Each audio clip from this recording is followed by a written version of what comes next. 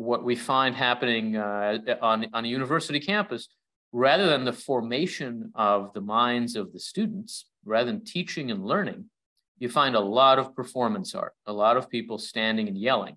Standing and yelling is very different from teaching and learning. They can both involve expressions of views, but they're not the same thing. And when we come to think that the only purpose of every institution is, in one way or another, to stand and yell about oppression, then it becomes very hard for our core institutions to do their essential work. And the fact is, we need the work they do. We need universities. We need newspapers. We really do. We need science. We need corporate America. We need each of these institutions to do its own job. And when they all instead are doing another job, a kind of combination of politics and entertainment, it becomes extremely difficult for us to believe that anybody in any institution is doing anything other than trying to advance a partisan agenda. For this episode of Scholar Talks, the guiding question is, how can we restore trust in American institutions? Now, Yuval Levin is a senior fellow, as well as the Beth and Ravenel Curry Chair in Public Policy and the Director of Social, Cultural, and Constitutional Studies at the American Enterprise Institute. He is also the editor-in-chief of the journal National Affairs and is the author of 3 books, including The Fractured Society and A Time to Build, about American culture and civil society. I am Tony Williams, Senior Fellow at the Bill of Rights Institute, and I'm pleased to welcome you to another episode of the Scholar Talks Topics in Government and Civic series. And so my first question is, you described the decline of institutions as one of the great stress points causing this disunity and the culture war today. Can you give us some examples of an institution and why we distrust them so much? Well, thank you very much. I appreciate that. And I do think it's important to look for hope in these kinds of moments, like the kind of social crisis that we're living through.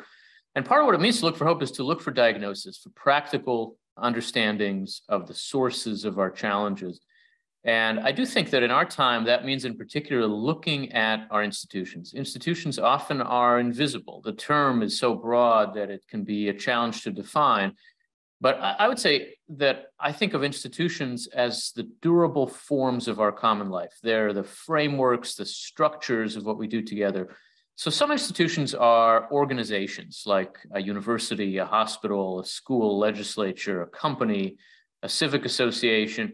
These are institutions that have a corporate form. They're technically, legally formalized. But some institutions are durable forms of a different kind. Maybe they're shaped by norms or laws, but they don't have that kind of corporate structure. The family, for example, is the first and foremost institution of any society. You might think about the institution of marriage or a particular tradition or profession as an institution. The rule of law itself is an institution. The fact that they're durable is one thing that is essential to their being institution. An institution keeps its shape over time. It changes relatively slowly, incrementally.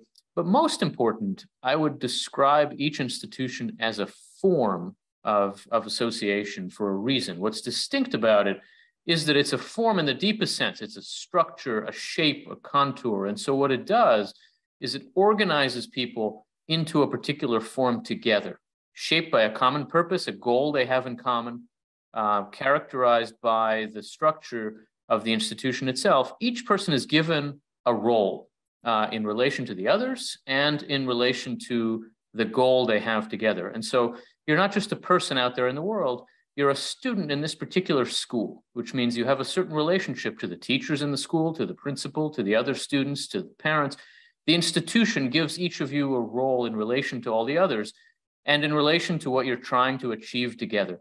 Our society just works this way. It absolutely requires institutions. Anything we do together is ultimately done through some set of institutions.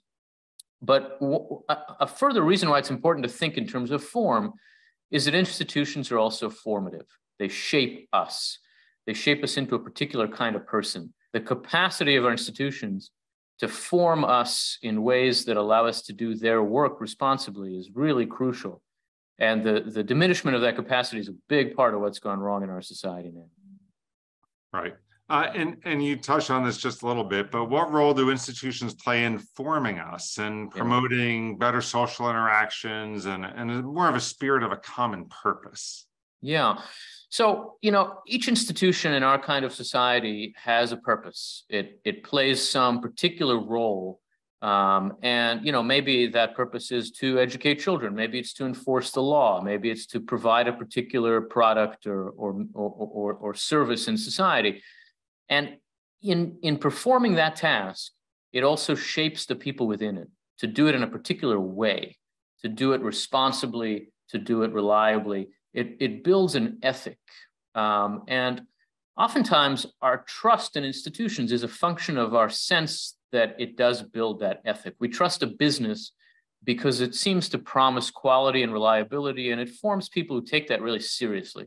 We trust a profession because it imposes rules or standards on its members, and it seems like those members take it seriously. So ideally, when a professional, when a scientist says something, you have a sense this has been through a process of verification.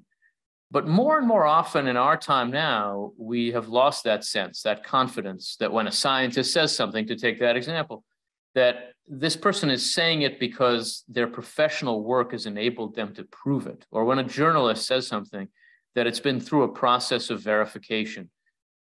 Increasingly now, we find that rather than be formed by the institutions they're part of, a lot of people in our society are using those institutions as platforms for themselves, for their own promotion, to build their social media following, to build their own brand, as we say now. And that makes it very hard for us to know who to trust and what to believe, so that the loss of institutional integrity is really central to the loss of trust that we all feel in our society. Right. And so I was going to ask you about a little bit more about that. How have institutions become platforms for that self-promotion, for even that performative sort of moral outrage, rather than the healthy civic organizations that promote that common purpose and service and so forth? Well, I think a lot of powerful people in various institutions in our society have come to see those institutions not as imposing constraints on them, but as precisely providing them with a platform to be elevated, to be promoted, to build their following.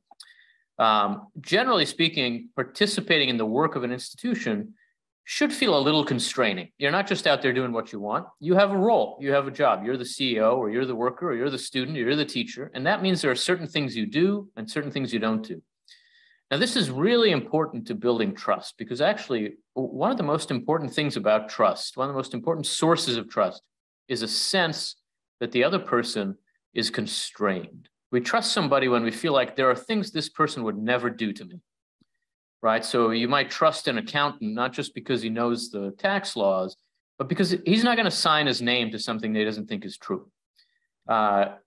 When that's no longer the case, when you no longer can really believe that people are constrained by the institutions they're part of, but you think they just use those institutions to elevate themselves, it's very, very hard to trust them. And we see that transformation from people seeing institutions they're part of as molds and constraints to seeing them as platforms or stages.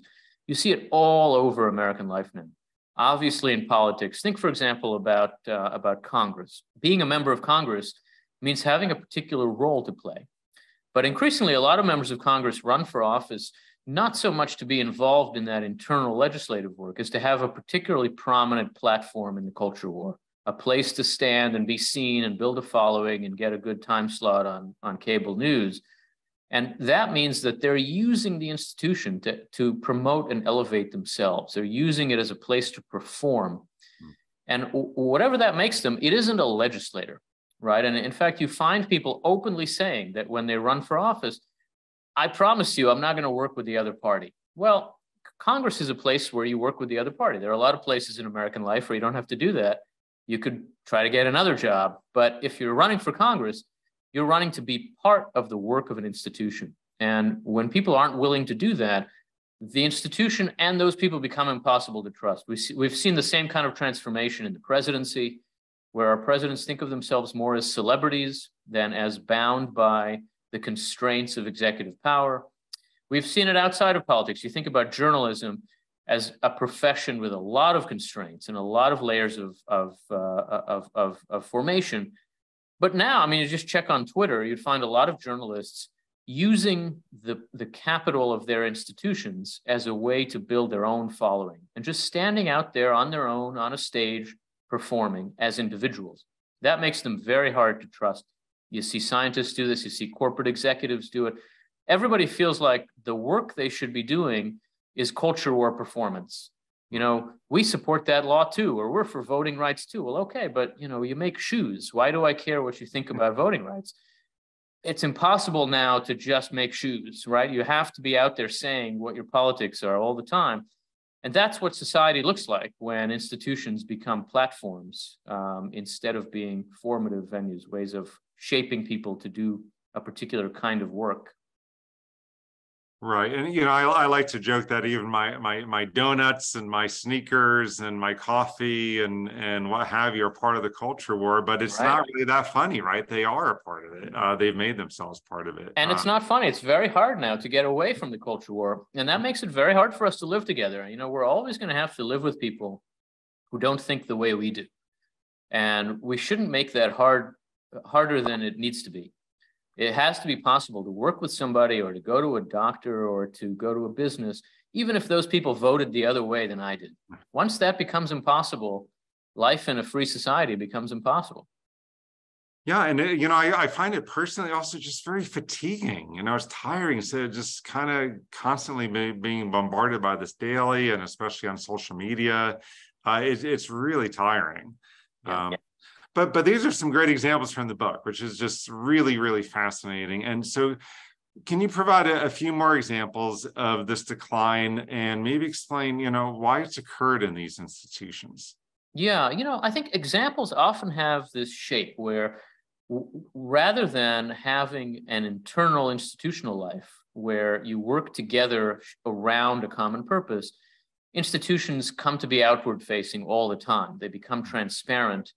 And all they're doing is performing for an outside audience. And so what happens within a congressional committee room is really just a way of producing YouTube clips. What we find happening on a university campus, rather than the formation of the minds of the students, rather than teaching and learning, you find a lot of performance art, a lot of people standing and yelling. Standing and yelling is very different from teaching and learning. They can both involve expressions of views, but they're not the same thing. And when we come to think that the only purpose of every institution is in one way or another to stand and yell about oppression, then it becomes very hard for our core institutions to do their essential work. And the fact is, we need the work they do. We need universities. We need newspapers. You know, we really do. We need science. We need corporate America. We need each of these institutions to do its own job. When they all instead are doing another job, a kind of combination of politics and entertainment, it becomes extremely difficult for us to believe that anybody in any institution is doing anything other than trying to advance a partisan agenda. And it is very hard to trust people with power in our society if it seems to us that all they're doing is advancing their own agenda. So I think the crisis of trust that we're living through is very deeply connected to this idea of institutions. And we can't really understand it unless we grasp this complicated concept of what an institution does and what it's for. And by grasping that, we can also begin to see how we could turn things around, how we could make things better, which really does begin with ourselves as individuals operating within the institutions that we're part of. Right. And that leads us to our original question and perhaps the most important one in this discussion, right? How can we restore the health and trust of American institutions, those institutions that you noted are suffering real problems? Yeah, I think the key to that really does begin with each one of us. We can't look at this problem and say other people are behaving badly. That's certainly true. But the fact is, we're all doing this in one way or another. And the way to turn it around has to begin with a very simple question that takes our institutional responsibilities seriously. The question is, given my role here, how should I behave? Given that I am a parent or a neighbor or a worker or an employer, a teacher or a student, given that, given that I'm a member of Congress or a journalist, how should I behave? Not just what do I want, not just what am I after, but given the particular role I have in this situation, what should I be doing? I think we all have the experience in our lives of that kind of question being very formative in a morally reinforcing kind of way. You know, you're sitting in the car and somebody cuts you off and you're about to yell what you think about them. And then you realize, I'm a parent and I've got 3 kids back there. I'm just not going to say that. That's in a way what we should all be doing in large swaths of our lives now is say, well, you know, I'm a member of Congress. Maybe I just shouldn't be saying this. Maybe I should actually do something else here. Or I'm the president. Maybe my job here is to be above this particular thing. And whether it's in the workplace, whether it's in our religious communities, whether it's in the university, or just in our neighborhoods, we have to ask ourselves, given the role that I am asked to play here, what should I be doing? That very small question can be the beginning of a kind of transformation of assumptions and attitudes. And then we have to demand that other people in our society ask that question too, that people with real power ask that question too and say, you know, I'm the CEO of this company. Should I really be using it as a platform to show that I am, you know, in this party or that party? Probably not. And to hold people accountable for the ways in which they fail to ask that simple question, because ultimately that question points to responsibility. And responsibility is a lot of what we're lacking, taking ownership, not only of our privileges in American life, but of our obligations too, that always come with them. To be a citizen in a republic is to recognize that you've got obligations to other people. And I think a loss of institutional responsibility often looks like a loss of that kind of sense of obligation. And so we have to start with that very simple question and let it lead us in the direction of various kinds of institutional reforms that create incentives for asking the question, that create incentives for responsibility. I think trust is going to be a function of demonstrated responsibility. And that means the problem is not that people don't trust institutions. The problem is that the institutions are not trustworthy. And the way to change that has got to be from within. Well, that is really important suggestions. And as you're saying, you know, we have rights and freedoms, but we also have important responsibilities and duties in society. So Yuval, I want to thank you very much for joining us. Thank you very much. And thank you for joining us on this episode of Scholar Talks. Please check out our other interviews in the Topics in Government and Civic series on our channel.